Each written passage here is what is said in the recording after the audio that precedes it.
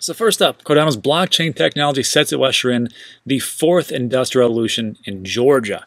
And when I first saw the title of this, I'm like, all right, well, that piques my interest. How is Cardano going to do that?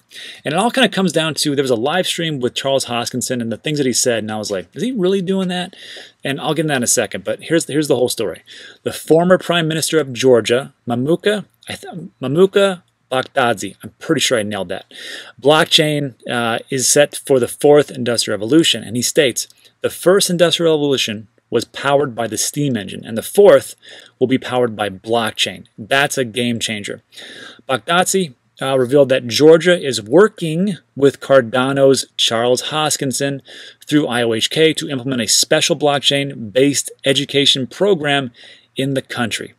He further states, currently we are implementing a very important project in the education sector together with IOHK and Charles Hoskinson, who is a very good friend of Russia. Together with the Ministry of Justice and Minister for Education, we are implementing the credentials verification project. The team is using a Cardano-backed blockchain for this.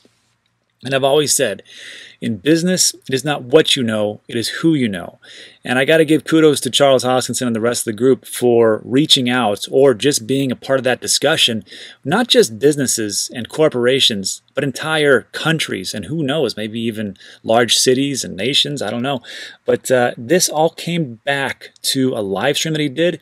And when he said this, I was like, I don't know if he's full of it, but we'll take a look. So this was on September 3rd when everything had crashed, mostly in part thanks to DeFi, I will say that. And Charles gives two great pieces of information here. The first is a minute long. He talks about COVID-19 and what's going to happen in DeFi and the fear and reality. And it was pretty interesting. And actually, I tweeted this, or I actually sent this out on my YouTube as far as the community to watch this video because it was very well said. So there's two parts of this. There's that, and then he talks about the different people that him and his organization talks to. So let's take a listen. It's a rough day today, isn't it? Markets are terrible, down 20% for most people. And every now and then I talk about price. I rarely do. But in general, let's talk about the macro. You know, crypto is a unique phenomena. It's a unique thing. And these are crazy times. I remember just a few months back when coronavirus first came out, and we saw basically everything just bottom out. Everybody went crazy. They went to cash. All asset classes just went to hell in a handbasket. And I did a video and I said, guys, our best days are ahead of us as an ecosystem and as an industry. And what happened? Everything got better over time. People started getting more optimistic. You know, the reality is that we are seeing an old industry die right now. The legacy financial system. So that's sage advice, and it's true. I mean, he was right. He was right, because back in those days in March, the sky was falling, everything was going to collapse. It was the end of cryptocurrency digital assets. It was just awful, right? That was what a lot of people said. Of course, we know better because we have strong hands. We're like, you know what, this is a great buying opportunity. However, I talked about it in yesterday's video where I didn't do what I was supposed to do. I didn't buy as much as I should have back then. So with this dip that's going on right now, I am increasing my dollar cost average strategy as far as like what I buy, because I know it's only going to go up. And in this situation right here, Charles is completely correct. He's like, you know what, it's going to go up, and this is going to be just a blip on the radar. And sure enough, here we are. So I know some people are not a fan of the Cardano project. Some people love it. Some people love Charles. Some people hate Charles. That's just how it is in business. That's just how it is in life, right? I personally like him. I like Charles. I like how he, how he gets things done, and I like the whole project, and I've invested heavily into it. Only time will tell. I could, it could go to zero. Who knows? No one knows. But this next part is what threw me for a loop, and I'm like, I wonder if this is really, an embellishment. I mean, I'm sure he talks to these people, but I'm wondering if it's an embellishment of more of what's going on, and it is echoed in the story we're just talking about right now. So let's take a listen.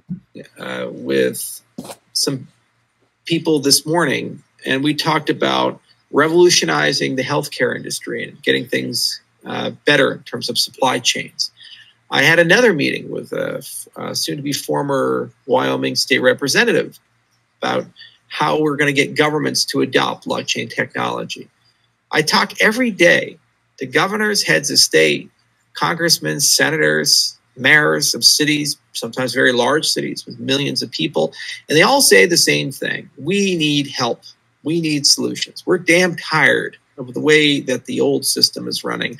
And you know what? If we don't solve it, a lot of people are going to get hurt or continue to be hurt. Here's why Cardano will succeed. It will succeed because of the connections they are building right now, the people that they are talking to, the railroad track that they are laying, and everything that's going on in the background, all the different hard work that's going on.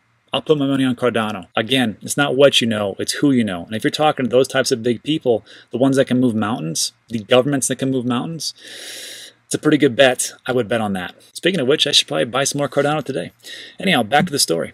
So moving down, Georgia as a blockchain-powered regional hub for business, tourism, and finance. First of all, where is Georgia? Well, Georgia is a small Eurasian country that borders Russia to the north, Turkey, Azerbaijan, and Armenia to the south, and is often referred to as the crossroads where Western Europe meets Asia. So a little tiny place, not too big. So why is this so important? Well, when I first read it, I'm like, it wasn't really exciting to me because I'm like, it's just a small country. But I remember there's a book that I had picked up not too long ago. It's called The Nomad Capitalist. And what they talk about is it's not about looking towards these countries that are traditionally something for expats to go to. The Puerto Ricos, the Bahamas, the Cayman Islands. He goes, those types of places are not going to appreciate you as much. Look to the countries or states or regions that are actually building up and are looking to progress themselves by adopting emerging technologies. That's exactly what it says in Nomad Capitalist. And I thought to myself, I'm like, you know what? This could be one of those places. So if you're looking for the next big country to really just explode on the global stage, maybe Georgia is one of those places. And what are the projects that they're using? Cardano. Anyhow, Baghdadi's speech during the 2020 World Economic Forum's virtual summit held in Davos highlighted the limitless potential presented by the blockchain technology, especially in the public sector. The overall vision is to establish Georgia as a regional hub for business, trade, tourism, and finance through innovation and partnership with key stakeholders. The country has a population of 4 million. It's heavily dependent on tourism, which attracts up to 9 million per year. Apart from plans to develop a national digital currency, the country will also explore blockchain solutions to attract visitors, especially after the coronavirus period. The countries who will be more supportive of digital currencies and cryptos will have a very significant competitive advantage in the 21st century. Georgia cannot afford to miss this opportunity. And it's just, if you look back in history, the different countries that have embraced technology, especially for these industrial revolutions, have been the ones that are not just the conquerors, but have been the economic leaders throughout the global community. And if we take a look at cryptocurrency digital assets, and there's one more actually, artificial intelligence, those types of countries that embrace those new technologies will be the forefront moving forward. So I will put my money on that. And also the different projects that are being talked to, such as Cardano. Let me know what you think in the comments section. Let's move on.